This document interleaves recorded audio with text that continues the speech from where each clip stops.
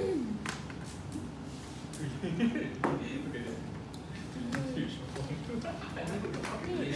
hi everyone, welcome to round 2. Without further ado, I welcome the Prime Minister.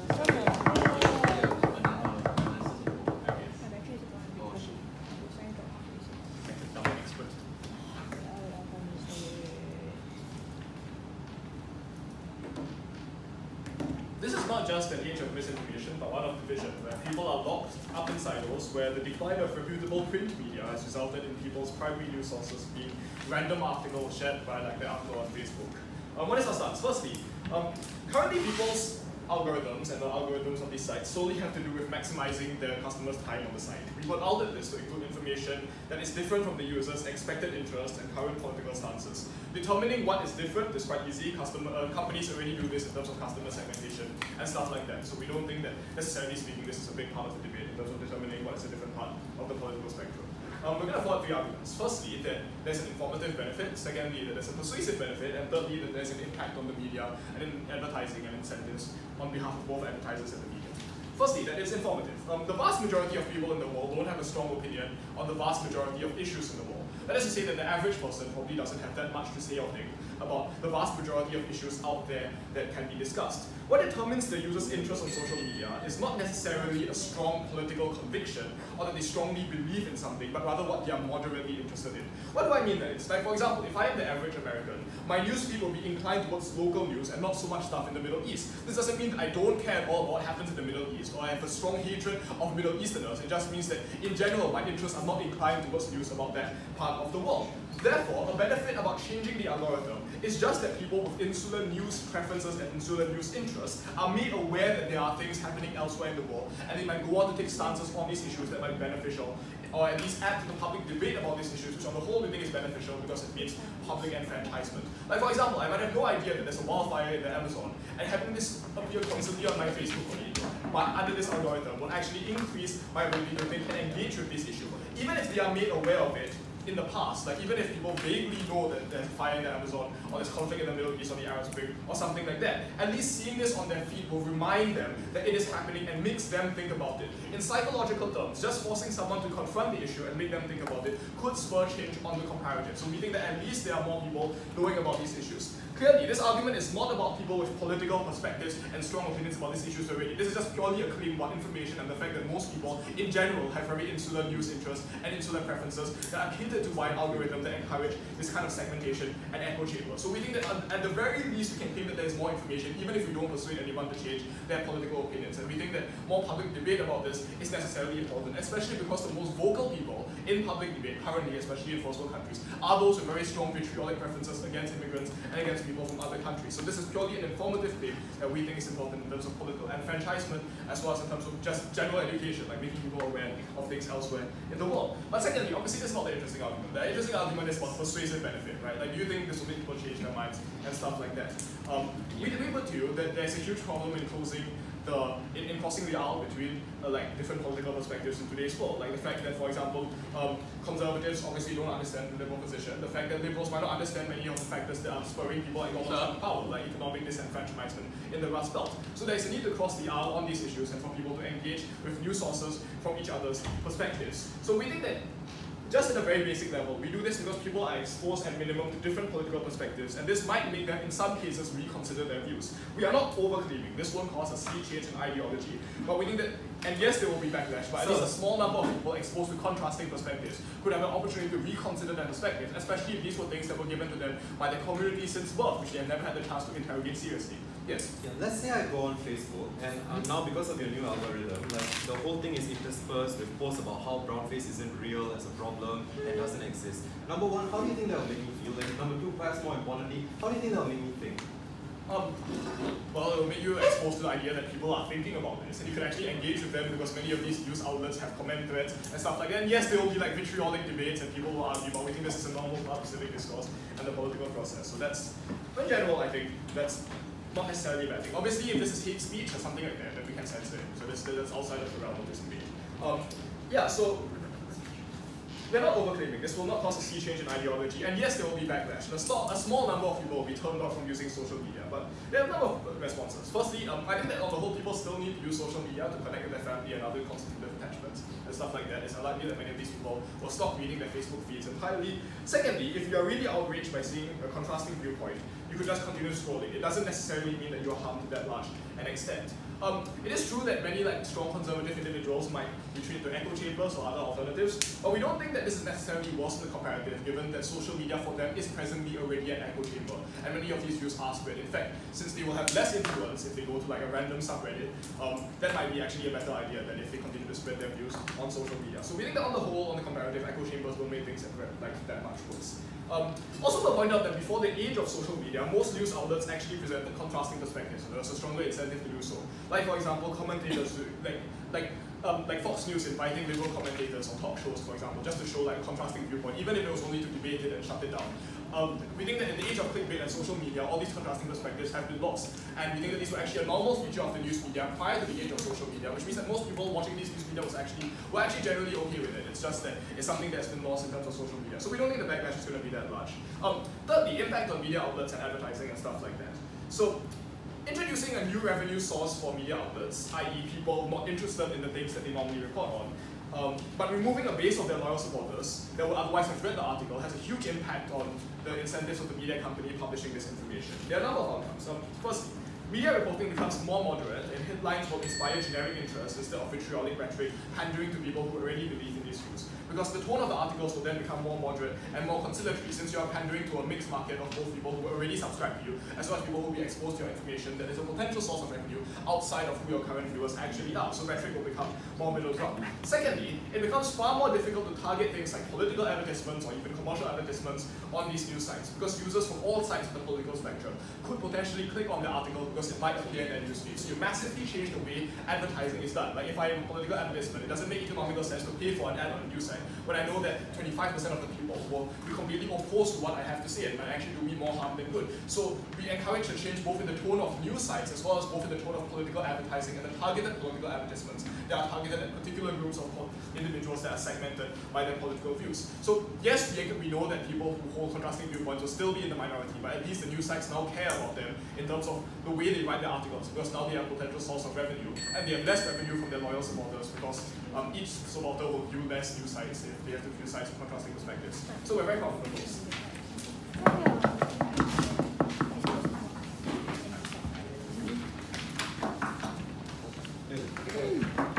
I think the Prime Minister had a point on it. As a clarification, we think that the center of alternate facts or fake news culture is moot in this debate. This debate is really about content that you like and are interested in reading and discussing, and whether we should show that or deliberately diverge from that in our review on your newsfeed. Before I move on to my case proper 3 rebuttals, the first idea of informative benefit we find highly irrelevant to this debate, because we think the word divergent means that we want to show you things that are expressly different from your interests, different from the opinions you have voiced or what you have clicked like on Facebook, for instance. But even if the kind of matter we are looking at today is basically just things that you may not have known about before, like European news, for instance, then I think that it's more important for a social media user to know about things in depth as opposed to a whole breadth of information. We think that's more useful in getting informed, and by extension makes people fairer in their assessment of things and perspectives of the world. We also think that given that these news events, these divergent articles, are still plucked from your friend circle and what your friends share in opposition's paradigm, we therefore think that spreading out information is not really a worthy or relevant or significant goal in this debate. Second rebuttal on the idea of less vitriolic rhetoric on social media, the third point that Arthur came out and told you about. We don't think that's going to happen. Rather, the exact opposite happens on their side. What's going to happen on their side is that moderate reporting and articles are completely disincentivized. What is going to happen? You have more incentive as a news outlet, right, or a content creator to create polarizing and sensationalist articles because you want to get used by, say, a social media company or website as a divergent article to show viewers, to show Facebook users, right? So for instance, if a Facebook user who seems to be somewhat pro-life, I'm not going to show him something that's in between. I'm going to, as an algorithm that goes for divergent opinions, I'm going to go for the most pro-choice article out there. Therefore, I have an incentive as a content creator to create an extreme perspective of being pro-choice, so that gets shown to all the pro-lifer users out there, for instance. Third rebuttal then, on Arthur's point on persuasive benefit. The thesis of that point, right, was basically that you have a small possibility as a user on their side of knowing that other points of view on the same issue exist.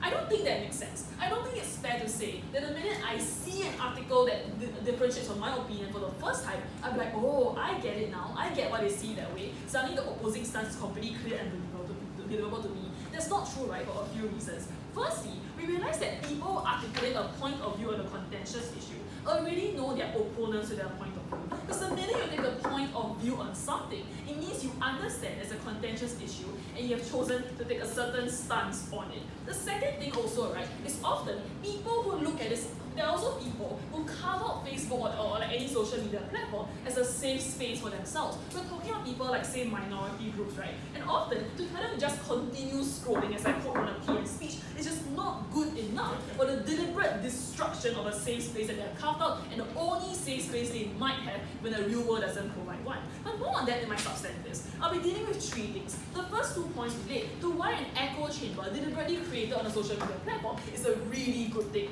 First substantive, we realize that it fulfills the function of social media platforms to develop ideas. We realize that when we show you things that align with your interests, your preferences, and your points of view, it does good things in 3 ways. Firstly, it allows you to explore articles that give you context for why things are the way they are. If I'm somebody who feels extremely strongly about blackfacing and brownfacing, be it for it or against it, I get context that supports my point of view. Let's take the unpopular opinion. Say I'm somebody who thought that brownfacing in Singapore was perfectly fine. What they will start showing me on Facebook are articles that show me what blackfacing is and how that's completely different from the brownfacing that people are up in arms against. And I think that helps me make a more at least informed opinion of why my stance is the way it is. Also, I get articles that give me actual reasons why my view is the way it is. In other words, I have a view that I'm better able to substantiate or flesh out. Second reason why ideas are better developed. We realize that it allows better nuancing of your ideas because there's no compulsive need by a user to get really defensive every time a view that disagrees with yours pops out. I don't have to keep guarding against like opponents to my point of view. Therefore, I'm more willing to like read and discuss things that show some concessions and point of view. Say I'm pro-gun, right? I'll say, oh, okay, fine, I understand that some people may misuse it, but if I'm constantly confronted with people who are pro-gun control, I cannot concede that. I have to keep saying, no, guns are fine, nobody's going to misuse them whatsoever. At the same time, because everybody has established the basic premise that, say, for instance, everyone in this like echo chamber per se agrees that guns are okay, right? Therefore, we can move on to discussing, no thank you, the mechanisms for like the usage and sale of guns, for instance. In other words, people can discuss the practical applications of their stances, therefore creating for fairer policies with fewer harms of these policies. In a moment, we also realize that the third benefit is that it allows you to analogize to other incidents because Facebook will give you articles that are like aligned with your stance that show you parallel incidents, and that's great because it gives you more scope and perspective to your issue. So if Arthur is concerned with being more informed, we're the ones that actually allow that. Before I go to my second sub, yes. So is the underlying theme of this argument that liberal ideas are true if you think about them hard enough? No, that's not what I mean. What I'm trying to say is that there are people who have liberal stances, people who have conservative stances, and it's better to learn more in depth about why your stance is the way it is, because that creates, one, a better ability to substantiate your stance, and secondly, a more measured take on that stance that allows for better dialogue between liberals and conservatives in real life. Very simple concept. On to my second substantive, on how this fulfills Facebook's function of building communities. And we must understand that social media is often a common tool for building communities.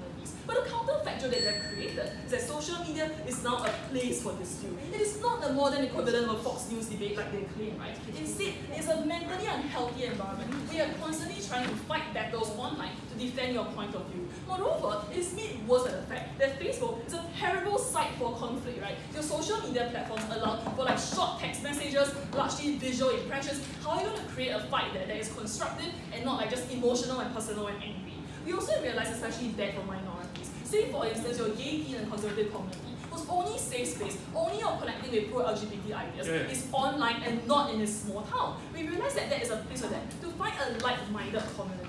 And after these people curate their friend group as far as possible to turn Facebook into a safe space for them. But what you are doing, right, is to allow all these social media platforms to actively subvert their efforts to find safety, security, solidarity, and belonging. And you are forcing articles that just like aggressive towards their way of life, their basic ideas, their struggle to find themselves down their throat. So what we see on their side is all they create is contentious conflict and a great deal of hurt to vulnerable people. We are the ones that allow for more well-measured opinions. I'm extremely proud to oppose. Okay.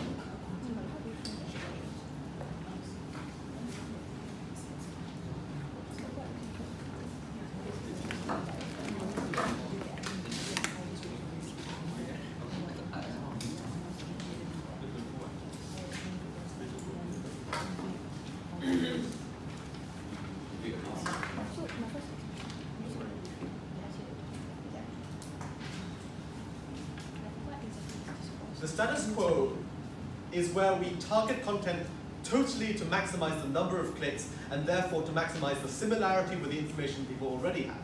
What we're proposing is not completely overdoing this, but rather having a balance between the stuff that you already know and you want to aggregate and you want to think about, with stuff that actually comes from outside your worldview and therefore is divergent and different and interesting for this information.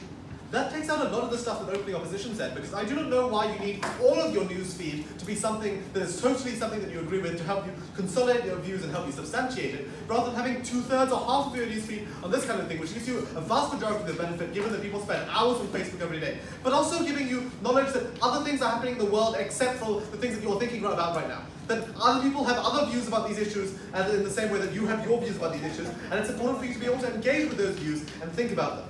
I'm going to talk first about the things that they say, then talk about whether divergent information really changes opinions, and talk about the targeting of content in general. On the things opening opposition say, they have a really strange interpretation of the word divergence, which is like that it's politically divergent in the most extreme possible. That is just objectively not what the word divergent means. Divergent information is just different information that actually can change people's views. It's not necessarily even maximally extreme information. So for instance, if you have one particular nuanced view, a different nuance on that view is also different information. We think that should be prioritized rather than giving you exactly the same nuance. Or rather, you don't need to give people the most extreme version of a differing view, but rather you can give people views maybe that are like slightly different to them, which they're more likely to think about and be taken. The point is, under status quo, none of this is being done. They're being given exactly the same view, because this is the content that Facebook has realized will give it the most money long term. So this is the thing that we're specifically changing under our side of the house.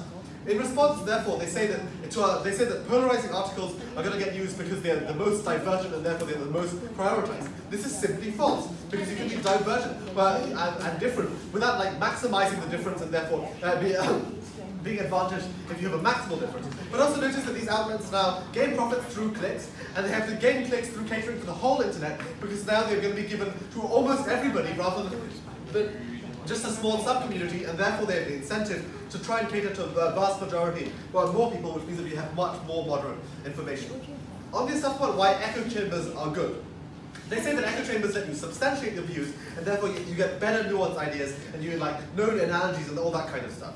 This is premised on your view being right in the first place, which, given that a vast majority, like a ton of different views exist, and I don't know, not all of them are right, then that is simply a false assertion that it cannot hold when you think about the whole population in general. This is bad because if you get people to substantiate views and make them stronger and make them better and make them much, much more consolidated in their head, but these views are wrong, this destroys the ability of our political system to have political discourse, but also destroys the ability of people to like update on their views and know more things and learn more things in the future. This is the point of Arthur's POI. The thing is, you can substantiate your views and think about the things behind your views with a certain proportion of your newsfeed being devoted to this, without all of your newsfead being devoted to this, and this actually lets people think about the fact that their views might be wrong, or think about the fact that their views have to update in reference to other people's views, and therefore lets them learn a lot more in the long term. Also, the last piece to this argument is that when do they expect people to actually think about these views in the first place if they're not going to be debating them or discussing them on places like Facebook, or if they're not going to be exposed to divergent views on Facebook? I do not think it is good for our population to have like certain distinct sub-communities that never interact with different views, because that just destroys the political system as we've had in the past. So therefore the only alternative is for people to debate in real life. This responds to the point about the argument about communication. Vitriol, real life debate is substantially worse than being exposed to new views for the first time, because you're much less likely to have time to sit back and reflect on it because you've seen it on your newsfeed, and you're going to be forced immediately to respond to it, which means that you're much more likely to be pushed to certain positions on these issues. But also when they talk about communities, notice that the vitriol comes from a small minority of people. We're talking about exposing people to views that are outside the small minority rather than exposing people to the most extreme views in general, which we think is the most likely iteration of this policy. Finally, in response to their POI on things like brownface, this is the same with society in general. Stuff that we do not want in society in general, like hate speech, we think is out here. But I think also that it's important to recognize that giving people exposure to like a vast majority of views is not necessarily offensive, but actually just gives them important information with which to make decisions. I'll take closing, if not open. So, will you not agree that articles that circulate on social media platforms are different in nature from the factual articles you might get on, say, Wikipedia? Yes, and that is exactly because social media platforms let them cater to tiny proportions of the population, whereas Wikipedia caters to basically everyone who wants to know the basic information about one thing. We think that articles will get much better under our sort of house when they can no longer cater to small segments of the population, but they rather have to cater to larger sections of the population in general, because they can't rely on the article always being given to this one section of the population because they're being exposed to other articles, and now the articles are being exposed to a vast majority, a ton more people, which means that they have a much more diversified revenue source. Arthur talked about this, wasn't rebutted. Now, does divergent information change people's opinions? Firstly, we think that factual information is an objective good. When they're factual information also actually applies to people's lives, even if they do not think it has applied to their life in the past. So if you're someone in America and you only read local news, this it's really terrible, because even though you might not be interested in international news, the thing that you are voting for is actually destroying the country, things internationally in general, and therefore extremely important. We think this factual information is generally good, and also often factual information is trusted by both sides of the political spectrum. So for instance, factual information from the US government as an authority is trusted by tons of people, but you can cherry pick currently factual information, and therefore you don't get best exposure to it. But even if this is not true, a few mechanisms by which divergent information can change opinions. A, divergent information can just make people, and opinions and political articles, etc., can make people change their minds, specifically applied to moderates and swing voters. This is pivotal, these people are pivotal in network, and they don't generally have fixed extreme opinions right now. So, but if they are given only opinions from one side of the spectrum, then they're going to become more and more extreme. They're going to it's going to be like a self-fulfilling cycle. So for instance, if I read 55% of my news from this one article and from this one newspaper and 45% from the other, Facebook News that knows that giving me the newspaper that I read 55% of is more likely to get them more clicks in the future. So they'll give it to me more and more. This means I'll click on it more and more, and therefore they'll give it to me more and more in the future. This radicalizes me in the long term, because that means it's the only news article that I'm actually reading. B, people who aren't extreme yet, so young people who don't yet have these extreme views, but are in the process of forming them. This is, in the long term, everyone we're talking about in this debate, these people actually are in the process of making their views formed, and underside opposition will actually get these views formed and extreme under our side of the house. They won't. I'm proud to propose.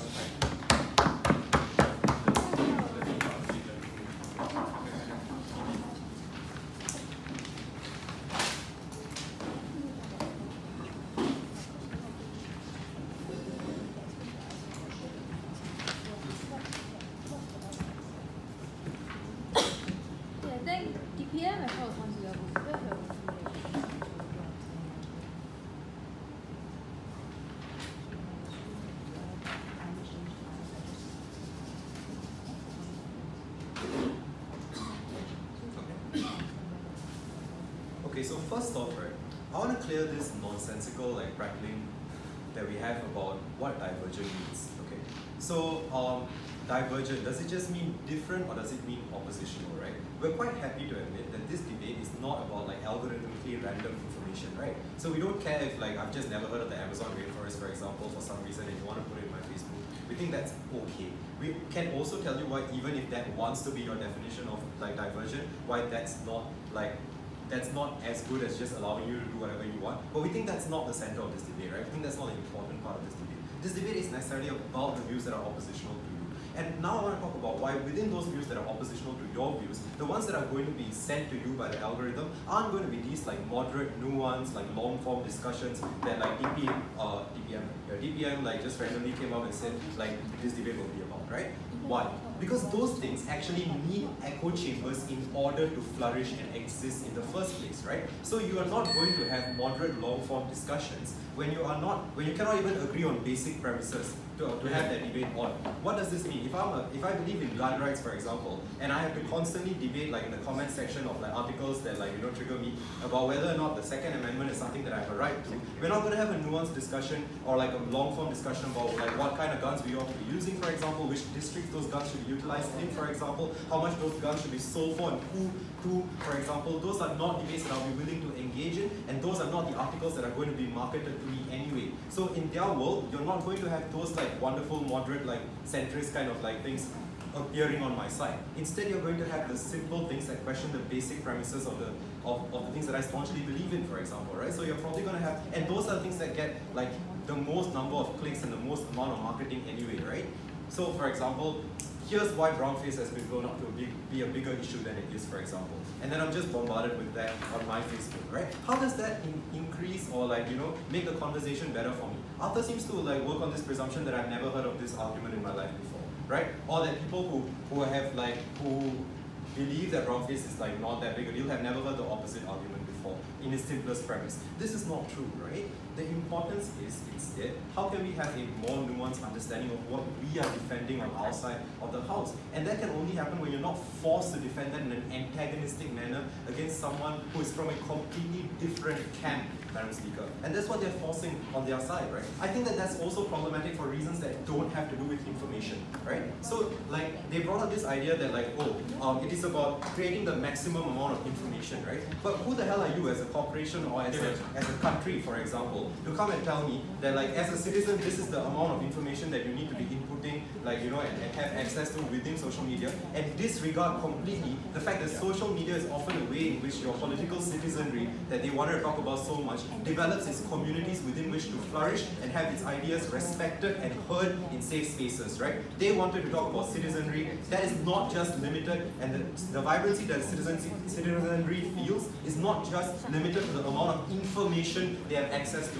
It's limited to it also expands and has very much to do with the kind of communities that they have access to and the ideas that are shared within those communities where they can get a reprieve from citizens who are antagonistic to them. Without that, you cannot have the formulation of political expression in whatever way or any opinion or expression, right? You're not going to have that. Instead, you're just going to have like a lowest common denominator argument that constantly occurs again and again. Now, the problem with that lowest common denominator is that it screws over minorities disproportionately as well, right? Number one, it doesn't get anything done. So even your majority, which believes in like, and this may be about anything, right? I don't care if it's about race or gender or sexuality or whatever. As long as you have an unsympathetic majority, the fact of the matter is that their views get reinforced within that like lowest common denominator debate because there are more of them, right? And at the end of the day, your nuanced views as a minority never get airway and never get time to develop because you are exhausted from having to defend yourself against the nonsense that is coming out from the other side. And we think that that is incredibly problematic. But more important than that, as a minority of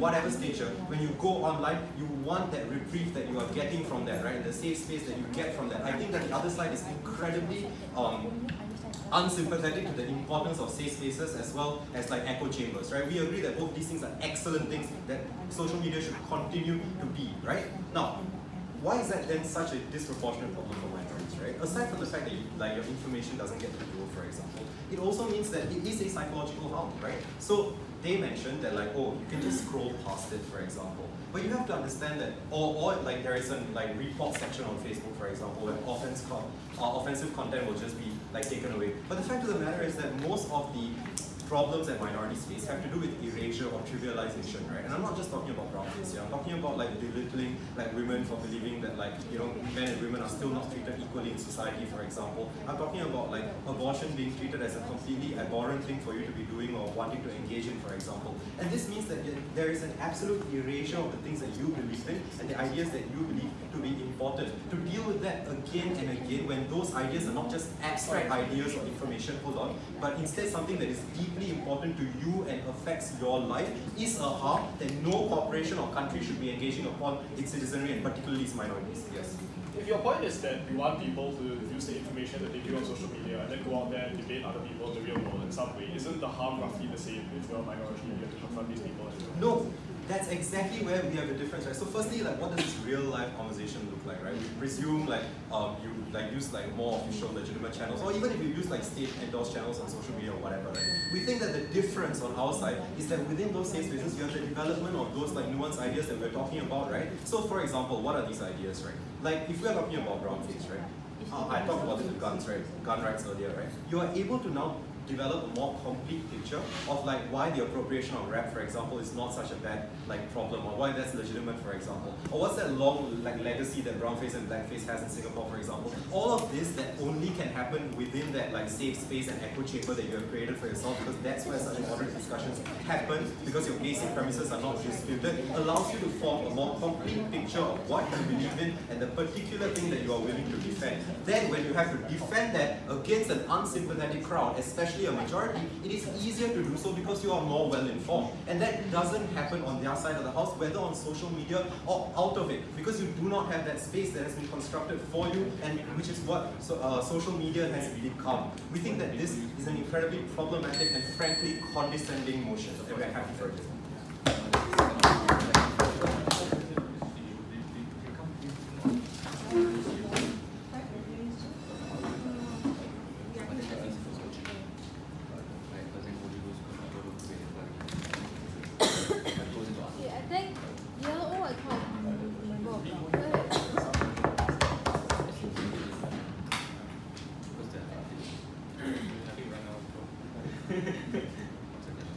Hints of everything in like worst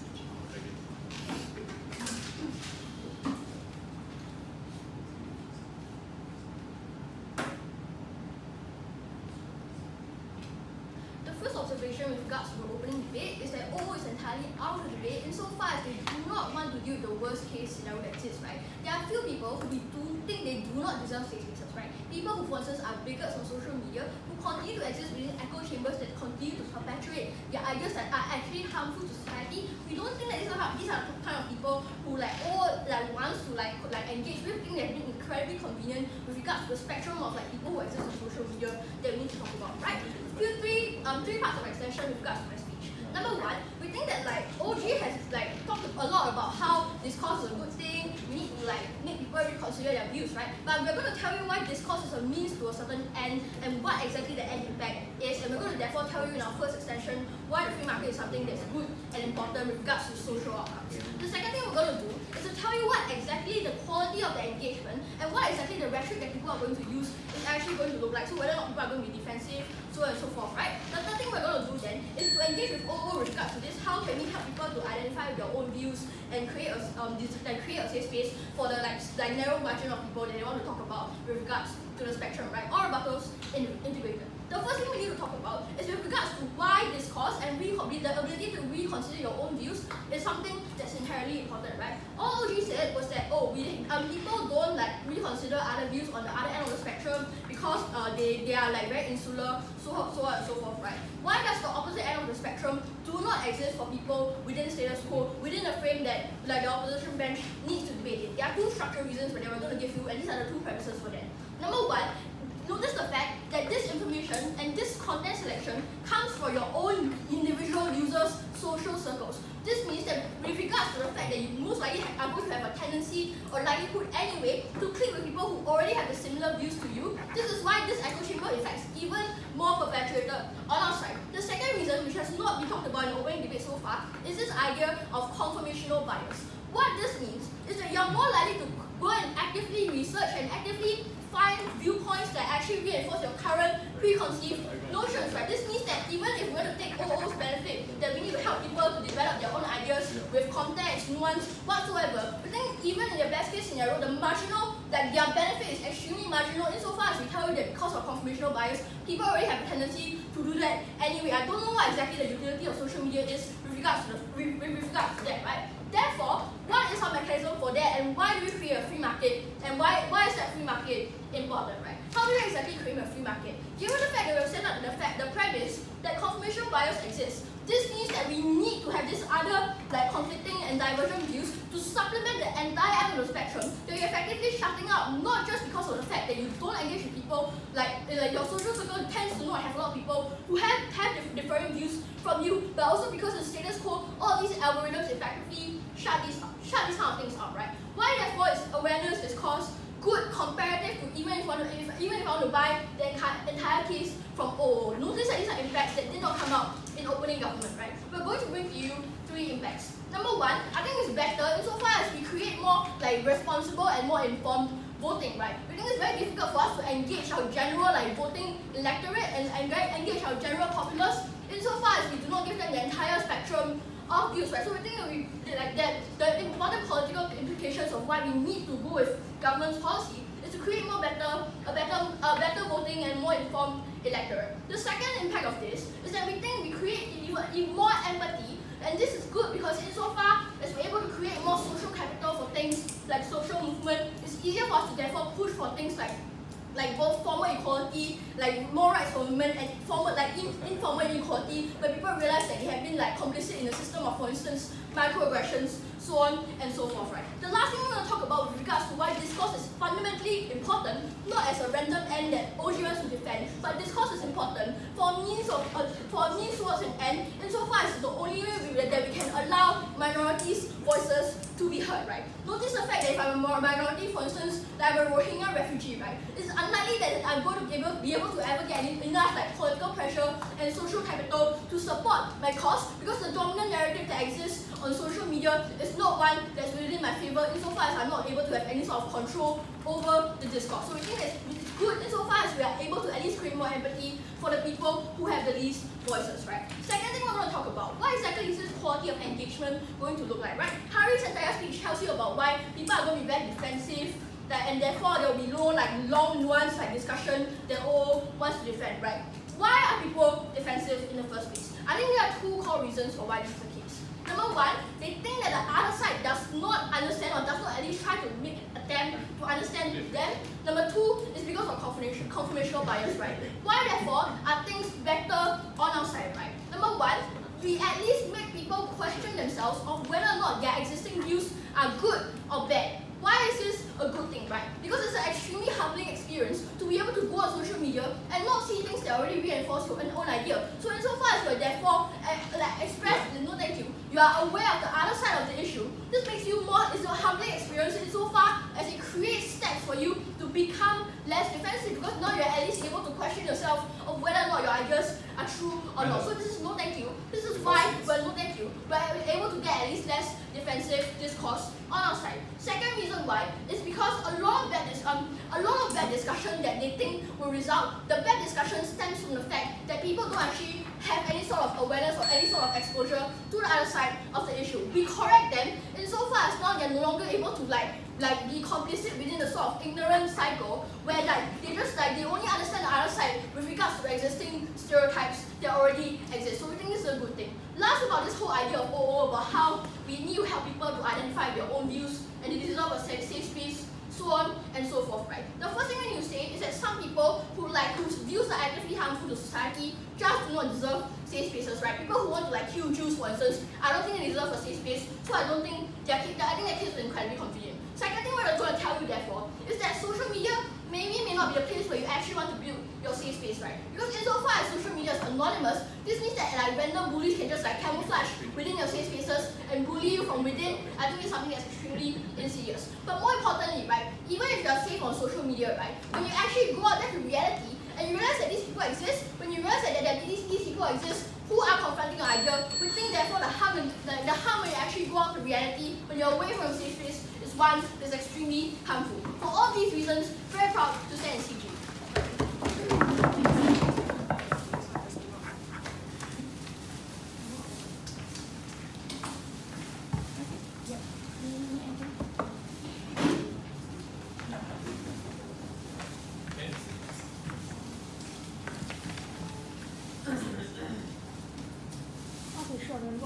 This debate is not about killing Jews, because as OG rightly points out, there's hate speech, and hate speech often regulates extreme form of violence, and therefore, if their only argument is about this whole idea of discourse and whether or not it will be a humbling experience to find alternative viewpoints, then OG clearly has the newer material here. So CG, we don't really think this has any new material. So my explanation is going to be twofold. Number one, I'm going to talk about the interactions of social media and how these interactions will lead to calcifying of viewpoints. And secondly, I'm going to talk about a little bit about identity and why that's specifically important. The first thing is that when it comes to the interactions of social media, the view of OG is that when it comes to engaging, any form of engaging is somehow de facto good, and you don't really know the outcomes of it, and we don't care because that means you have more viewpoints per se. We think that that assertion is false, and the reason why is because when it comes to confronting different viewpoints, you realize that if I don't believe in racism and I am confronted with Sangeeta's like Chinese privilege arguments, we don't really see how that will often become a synthesis of ideas. What rather happens is that we think it will make people feel even more hurt that their identity and their viewpoints are denied and systematically rejected simply because someone else's viewpoints is out there. We think it's far worse because social media often like has this reputation of having like moderate ideas, right? And if you see these kind of ideas, it often means that that form of idea is somewhat legitimate, and that makes it even worse. So we don't think that it will be a humbling experience, that it will be when you see alternative viewpoints. In fact, we don't think any discourse will happen whatsoever. So again, we don't think algorithms will make it work. We think that what is more likely to happen is that you create ideological battlegrounds on Facebook and Twitter. When you encourage random, stupid opinions to take legitimacy on Facebook. So for example, when I'm confronted with anti-gay news, like for example truelove.is, when they pretend and put themselves in a veil of like acceptance, but actually they don't really like gays, what often happens is number one, you ignore it, in which case OG and CG doesn't have any extension and doesn't have any arguments for their benefit. But secondly, let's talk about the real battle and the real debate where you actually try to digest this information. Here's why there's problem. When you try to take in these kind of obviously bigoted views, that is antithetical to my own opinion, views, or worse, my identity. What often happens is twofold. Number one, when I react to the content, not just that you can give more airtime to this particular content in the first place, but secondly, you become part of the identity problem when it comes to being the fire that fuels this kind of thing in the first place. So, for example, if you are a liberal that's commenting on a fascist viewpoint kind of article, what often happens is that when the fascist views your content and says you are very defensive about certain things, what often happens is both sides has calcified views because they really think that their viewpoints is right in the first place, and in that process, you don't allow any of them to feel certain things, feel like this digestion of information or digestion of political viewpoints in the first place. What happens is that you create battlegrounds that really don't get resolved in the first place, and you create the kind of flame wars that often lead to worse outcomes in the first place. We think that's worse. But secondly also, that when it comes to this whole article thing becoming a big thing, what often happens is that you have a massive information overload when it comes to the kind of comments that people make. What happens is that you end up not having to know what reality really is, and what happens even worse is what if someone randomly claims that their identity is like a chosen thing. So like there was once I engaged in a flame war and someone suddenly says, oh hi, actually I chose to be gay. And then all the right-wing people say, aha, look at this person, there's actually evidence of my own arguments per se. This is what the kind of comment and the kind of discourse that actually happens online that doesn't really have any viewpoint and any legitimacy over. What's worse is that when it comes to Facebook or social media, what often happens is that because of the veil of anonymity where you don't really know the other person out there, it is more likely than not that all these kind of flame wars are much worse and much harsher in terms of language, in terms of all these kind of things. So we don't think that facilitates any kind of discourse where OG and CG tries to suggest. We don't think those things actually work. what happens is that evidence of my case will happen, and people are often selective of this kind of evidence, which means if my political skewing won't change, the only thing that they have on their side is this whole idea of information will be increased, and that's why everyone will be more informed, right? But we think that's a problem-solution mismatch if you just change the algorithm simply because you want this whole thing.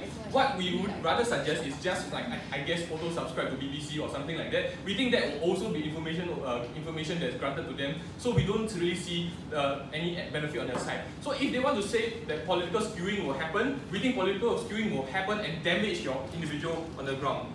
The only benefit on their side was that this, so we think that when it comes to CG, right, what they said was that there's some kind of confirmation bias, but they never ever tell you what this leads to, what this means when it comes to being empathetic in the first place. They just say, oh, you see, and then I will get empathetic. I don't think that's how it works. As I earlier mentioned to you how flame wars actually happen. In fact, you get more disgusted by the views of the other person because they held those views in the first place. We don't think that will ever synthesize. So OG, CG out, I guess, off bench. So never mind. Second argument about identity. Right now on Facebook, we often see different things. For example, we choose who to follow and choose who to block in the first place. The autonomy of this particular information is my identity. It's aggregation of my identity. Because users on Facebook are not meant to be combative to my own identity in the first place. Because why do you think people actually post memes on Facebook? It's because they don't want Facebook to become some dark dark history of information that I don't want to confront in the first place. In this particular platform, you notice that the only thing that we want to yes. So often conservative news outlets already use a caricature of liberal arguments. Having the extra one won't change anything, but at least we change the incentive of the conservative news outlet. Correct. So my point is, if you have more comments and more people confronting in those views, people are more likely to use very sketchy and very confusing lingua franca in order to try to convince other people. They really have information overload, and we don't think people will be more likely than not be convinced by this kind of thing in the first place. We think that as an extension of the meme argument apparently I'm making, we think that OG and CG does, what OG and CG does is they break the safe space and make it a headache for you to go online, right? When it comes to being a headache on going online, what often happens is you withdraw to traditional media, where you either go to exactlyfoxnews.com to look at the media that you want to consume, or what's worse is you make it harder for people to digest information when it comes to news and when it comes to information that they want. So when people relegate themselves to traditional media, what often happens is that you have less information, you have more political skewing. So on OG, CG, they make it far, far worse on our side. Hopefully we go above 4.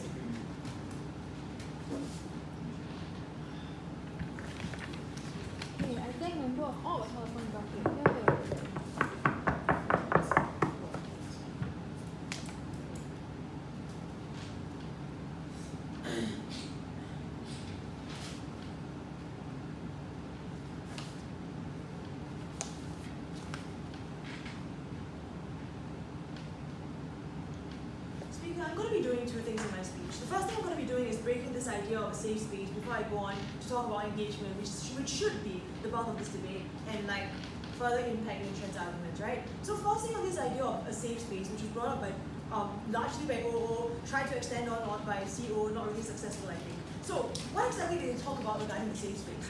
When they talked about the safe space, they told us that, well, people deserve the right to be able to feel like their ideas are legitimate, they don't feel attacked, and stuff like that. What did literature tell you? Literature told you a few things, right? First and foremost, she told you that not everyone deserves a safe space. And more importantly than that, she secondly told you that sometimes a safe space is a very delusional thing to imagine in the first place, right? Why is that so? Because just because I don't see opposition to me on social media, it does not mean that I'm a safe person on the streets. Why do we think that's important? We think that in social media is a very good gauge for society, right? At the point where I assume that everyone is going to be accepting of me as an individual, this means I let my guard down. This means I become even more vulnerable to attacks that happen in the real world. That is when I become unsafe, at the point where I let my guard down to the extent that people can hurt me even more, to the extent that I don't understand that there has to be a support group in place because I don't understand that these problems actually still exist. But you disagree.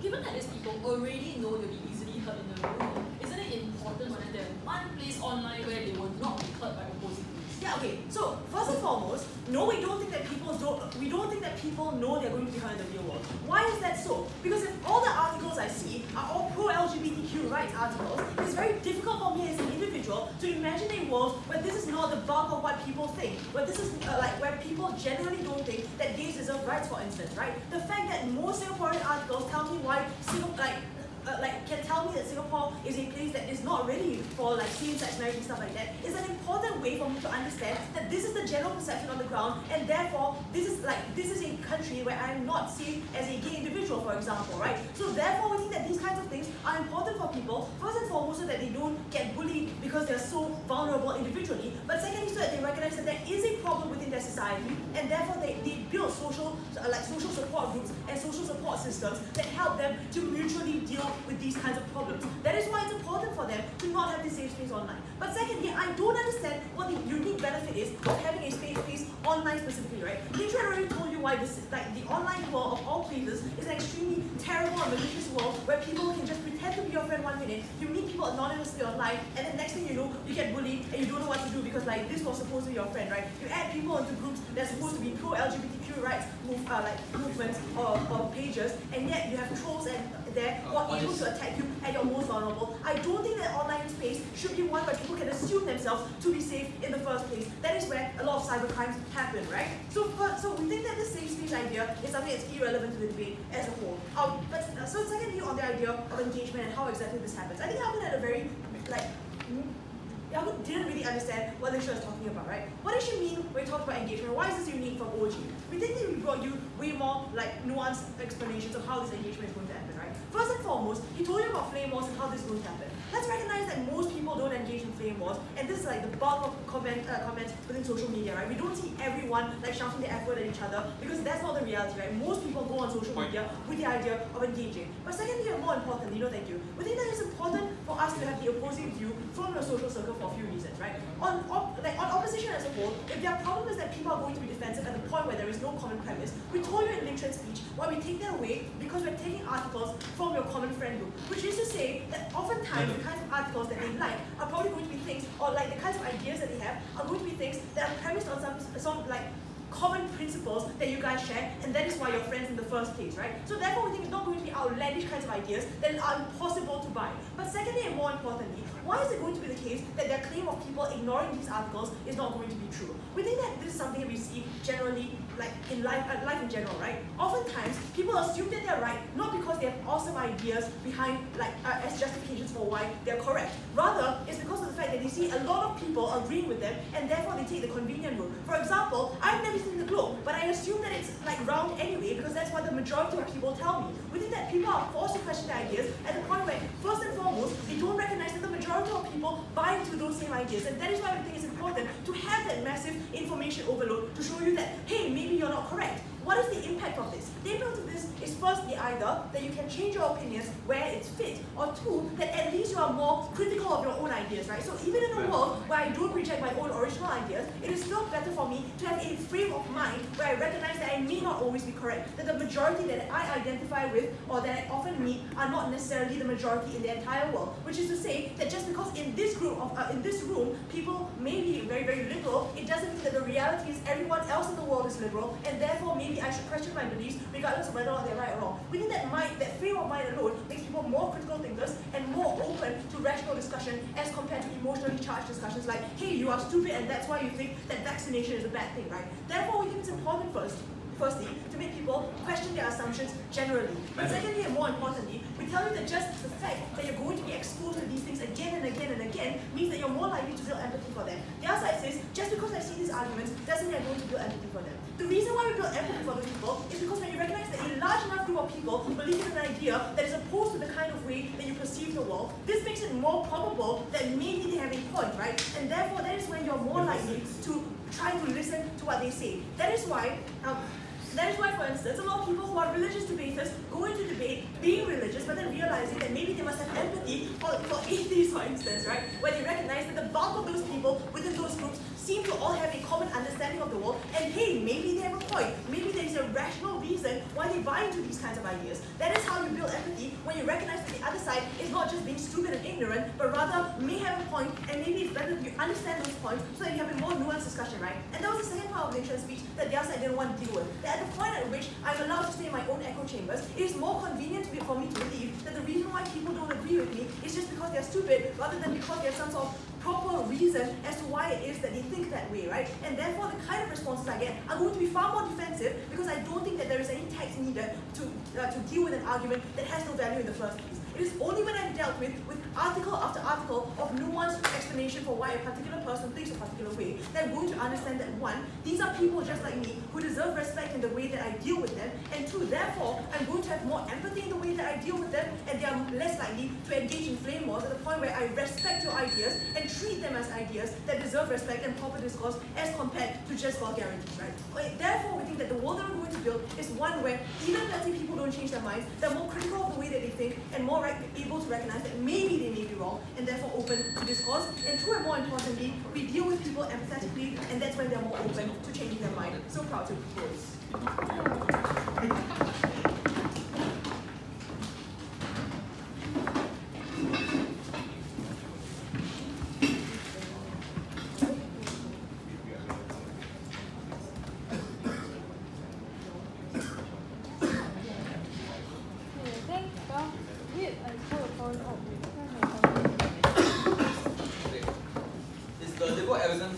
To suggest that people with conservative views are people who are ignorant and uninformed and living in their mom's basement.